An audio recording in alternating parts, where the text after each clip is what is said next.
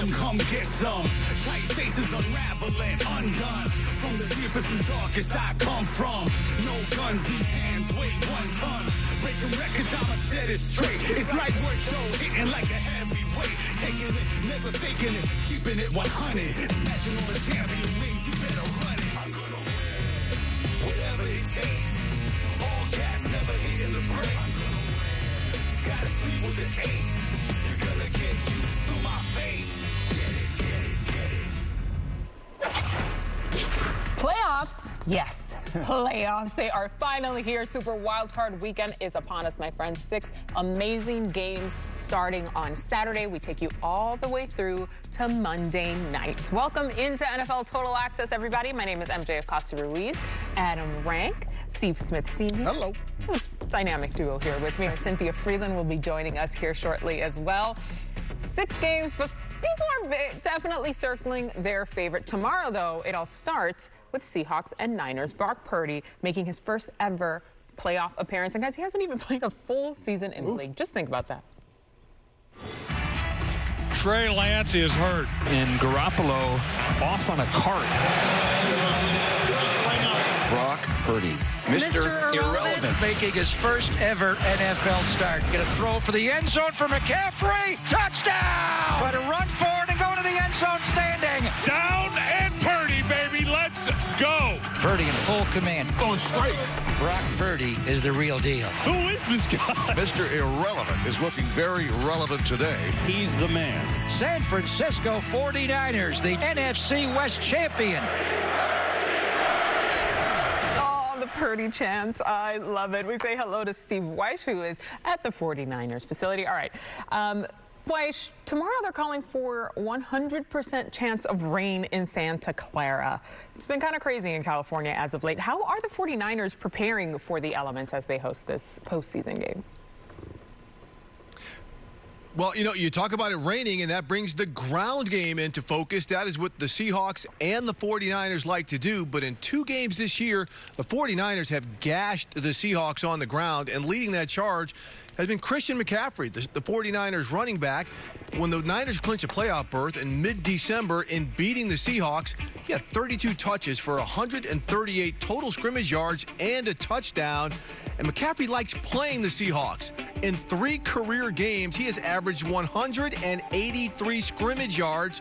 And while we're speaking of numbers, since being acquired in a midseason trade with the Carolina Panthers, McCaffrey is the only player in the NFL since Week 8 to have 1,000 scrimmage yards and have 10 touchdowns. And oh, by the way, the Niners are 10-0 during that stretch. So yesterday, head coach Kyle Shanahan, he said Christian McCaffrey has gotten better each week. And even though his numbers in the season finale against Arizona weren't his best numbers, it was his best game for what he has done overall for what the Niners like to do. And that's what Shanahan said. McCaffrey is the perfect fit, not just for the numbers, but what he likes to do. And one of those things is to move around from running back to wide receiver, where they're finding favorable matchups, which they probably will try to exploit again against the Seahawks. That is a bad man, and by bad, we mean good. All right, Steve Weish, thanks for that.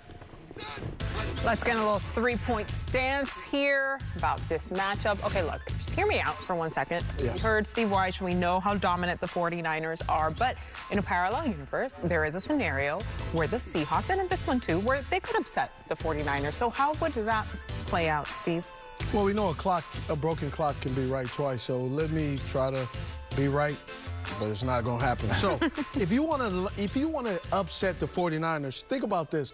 The Seattle Seahawks, when playing the 49ers, time of possession, 24 minutes. But in the wins outside of playing the 49ers, 31 minutes of time of possession, averaging.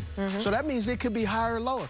But I got 3 points. One, run the ball well against the 49ers. That's an impossible task.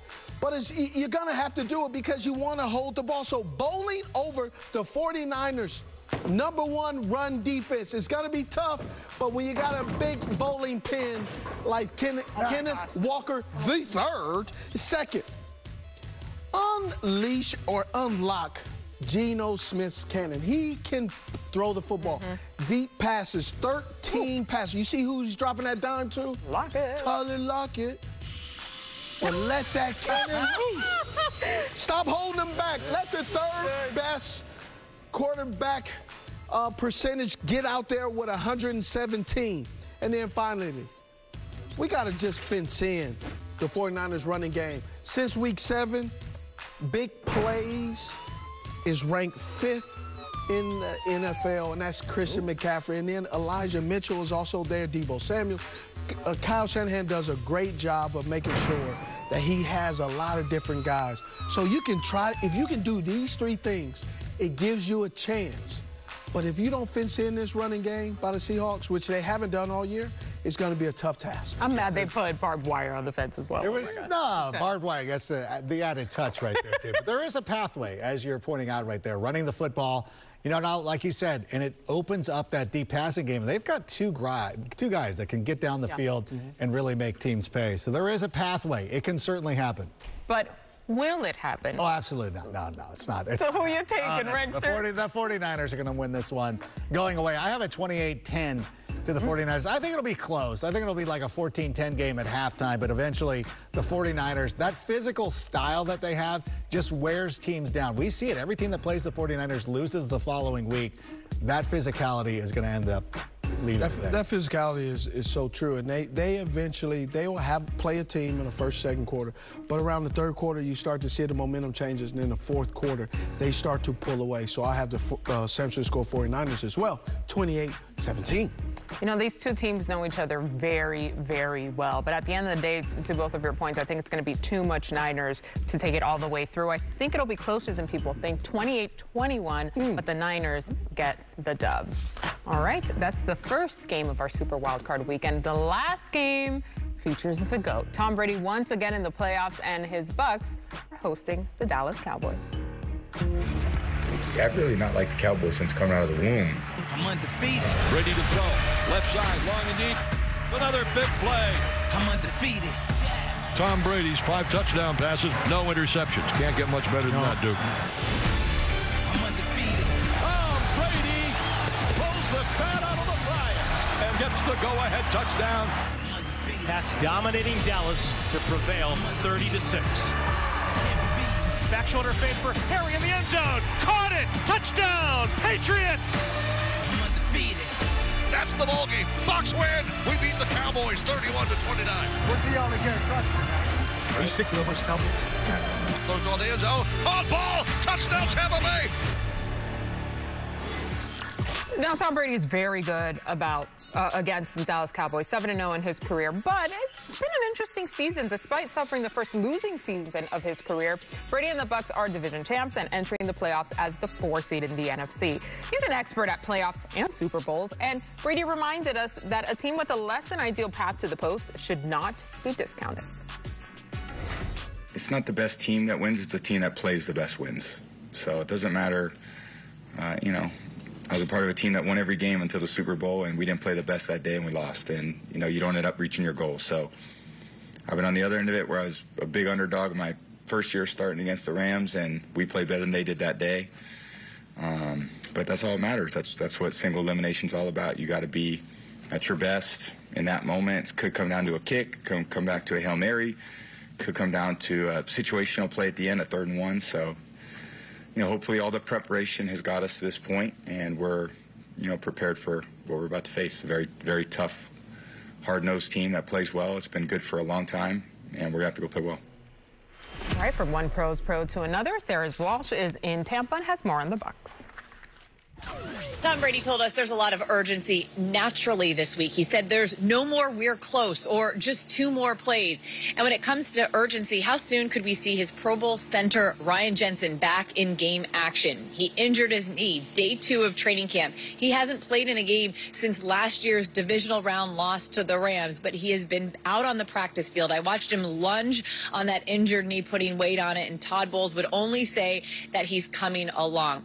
As for the rest of this Bucs offense, what gives them confidence when they've often at times looked out of sync? Well, if this game is close late in the game, that's advantage Buccaneers, because Tom Brady has engineered 4 comebacks in the 4th quarter overtime this year. That is half of their wins.